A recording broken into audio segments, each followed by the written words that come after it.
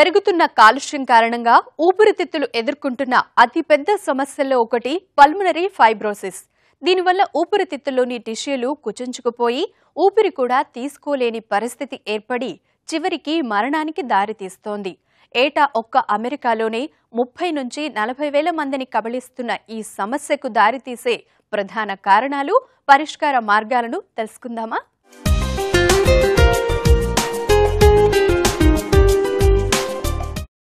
మనిషి జీవనానికి ప్రధానమైన వాటిలో శ్వాస వ్యవస్థ మొదటి స్థానంలో నిలుస్తుంది.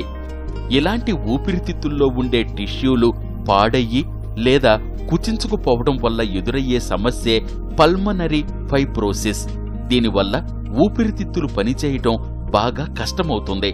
దానివల్ల ఊపిరి తీసుకోవటంలో అనేక సమస్యలు ఎదురవుతాయి. కాలుష్యం కావచ్చు, మరే ఇతర కారణాలైనా కావచ్చు. ఊపిరితిత్తులను ఈ సమస్య ఇబ్బంది పెడుతుంది. ఒక్కసారి ఈ సమస్య ఎదురైందంటే సమస్య నుంచి గట్టెక్కడం చాలా కష్టం. మందులు తీసుకోవడం, ఇతర జాగ్రత్తలు పాటించడం కొంతవరకు ఊపిరిని దారిలో పెడతాయి. కొన్ని లక్షణాల ద్వారా పల్మనరీ ఫైబ్రోసిస్ సమస్యను గుర్తించవచ్చు.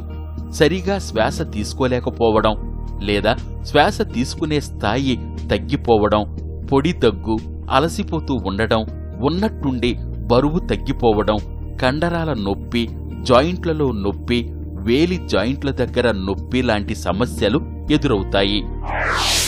పల్మనరీ ఫైబ్రోసిస్ అంటే మనకి మామూలుగా ఎక్కడైనా దెబ్బ తగిలితే మరకలు వచ్చినట్లు ఊపిరితిత్తుల్లో బాగా స్కారింగ్ టిష్యూ వస్తుంది, స్కార్ అయిపోతుంది. సో దట్ ఈస్ ఫైబ్రోసిస్ అంటాం దాన్ని. పల్మనరీ ఫైబ్రోసిస్ కొన్ని స్టడీస్ తర్వాత తేలింది ఏంటంటే 50% of the time hyper sensitivity pneumonitis అంటే మనకి ఏదన్నా మనకి వాతావరణంలో ఉన్న ఎలర్జన్ ఉంటే దాని మూలాన మనకి సెన్సిటివిటీ వస్తే దాంతో ఫైబ్రోసిస్ వస్తుంది.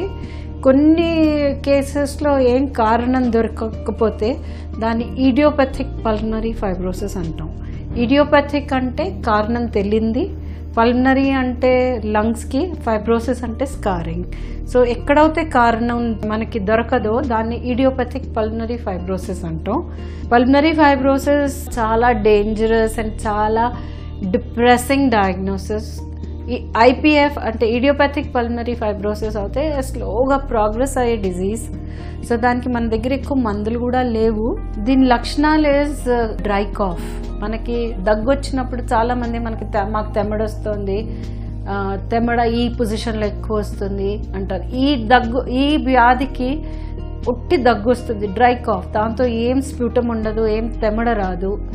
అండ్ దగ్గుతో పాటు నడిచినప్పుడు ఆయాసం వస్తుంది. ఈ రెండు symptoms are cardinal for diagnose of pulmonary fibrosis. Pulmonary fibrosis సమస్య వచ్చిన తర్వాత ఎక్కువ మందిలో శ్వాస తీసుకోవటంలో ఇబ్బంది చాలా కాలం బాధించవచ్చు. ఈ సమస్య ఇతర కారణాల వల్ల కూడా వచ్చే అవకాశం ఉంది గనుక మందులు వాడినా తగ్గలేదు అనుకున్నప్పుడు ఖచ్చితంగా వైద్యుని సంప్రదించాలి. పాలిమయోసిటిస్, టిష్యూ వ్యాధులు, రొమటాయిడ్ ఆర్థరైటిస్, సార్కాయిడోసిస్, నిమోనియా లాంటివి పల్మనరీ ఫైబ్రోసిస్ ను పెంచి పోషిస్తాయి. ఎక్కువగా పిల్లల్లో ఈ సమస్య ఎదురయ్యే అవకాశాలున్నాయి. అదేవిధంగా స్త్రీలతో పోలిస్తే పురుషుల్లోనే ఈ సమస్య ఎక్కువ. పొగ తాగే వారికి 10 రెట్లు అధికంగా ఈ సమస్య ఇబ్బంది పెట్టవచ్చు. డయాగ్నోసిస్ బేసిక్గా మన దగ్గర పేషెంట్ వచ్చినప్పుడు సిమ్టమ్స్తో సస్పెక్ట్ చేస్తాము. దాని తర్వాత 1-2 బేసిక్ టెస్ట్స్ ఉంటాయి, x ray and pulmonary function test అని. ఆ టెస్ట్లు అయ్యాక diagnostic test is CT scan, high resolution CT scan. దాన్ని హెచ్ఆర్సిటీ చెస్ట్ అంటాం. సో దాంతో ఒక 99% of the times we can diagnose. కొన్ని కేటగిరీస్లో అప్పుడప్పుడు బయాప్సీ అడుగుతాం. సో ఆ బయాప్సీ మన బ్రాంకోస్కోప్ ద్వారా అవ్వచ్చు, లేకపోతే surgical lung biopsies also advise. ఇది డయాగ్నోస్ అయ్యాక మీ doctor will measure me oxygen level సరిగ్గా ఉన్నాయా లేవా. So many cases oxygen supplementation కావాల్సి వస్తుంది, ఎక్సర్సైజ్ లిమిటేషన్ ఉంటుంది. అందరూ చేసినట్లాగా ఇంట్లో పనులు చేసుకోవటం కానీ ఫాస్ట్ వాకింగ్ అట్లా చేయలేరు. సో ఎంత అయితే మనం చేయగలుగుతామో అంతే ఎక్సర్సైజ్ చేయాలి. రక్తపోటు ఉన్నవారిలో పల్మనరీ ఫైబ్రోసిస్ అనేక ఇబ్బందులు సృష్టిస్తుంది. ఈ సమస్యను ఉందో లేదో నిర్ధారించడానికి అనేక రకాల పరీక్షలు అవసరమవుతాయి. ఇలా అనేక పరీక్షలు నిర్వహించి సమస్యను నిర్ధారిస్తారు. సమస్య మరీ ఎక్కువైతే కొన్ని సమయాల్లో ఆక్సిజన్ థెరపీ కూడా అవసరమవుతుంది. సమస్య మరింత ముదిరిందనుకున్నప్పుడు లంగ్స్ ట్రాన్స్ప్లాంటేషన్ నిర్వహిస్తారు. చికిత్స అనంతరం మాత్రం సరైన జాగ్రత్తలు పాటిస్తూ మంచి ఆహారం తీసుకోవటం ద్వారా పల్మనరీ ఫైబ్రోసిస్ సమస్యను అదుపులో పెట్టవచ్చు.